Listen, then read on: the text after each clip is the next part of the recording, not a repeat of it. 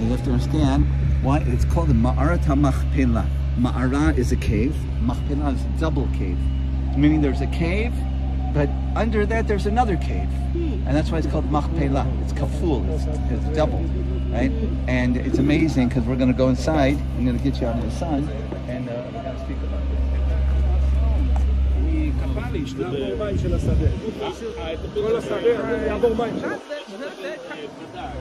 Remember, this is what Abraham was going to be buying from the PT.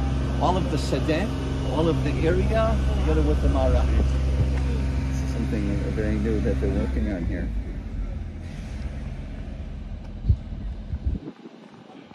Let's see.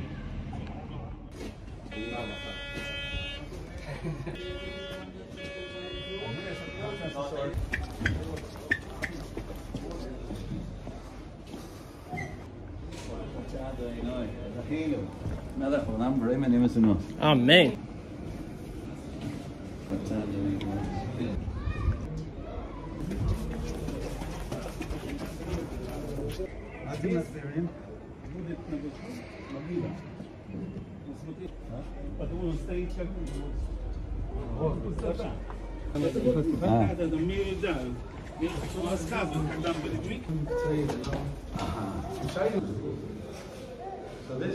So Baruch Hashem, you're learning Torah every day.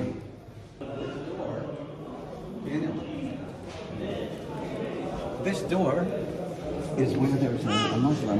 He comes out from here and he goes into the mosque, and that's when he starts singing, right? So he comes from this door, you see?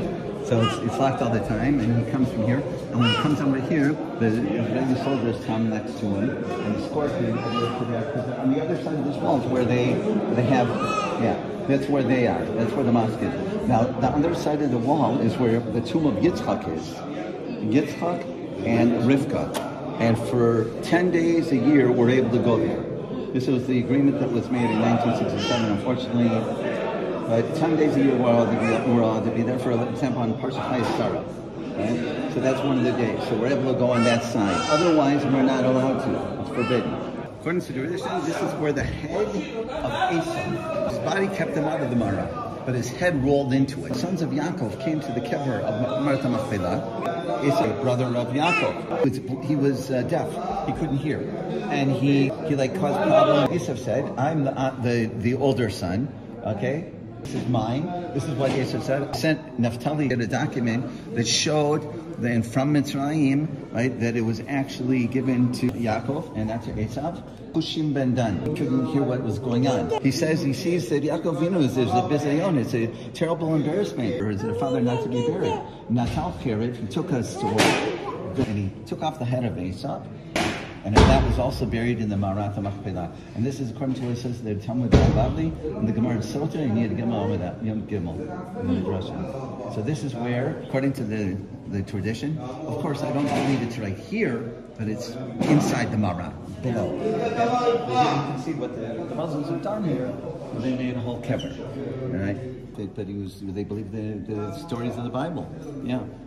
So it's also, but this is for us, right?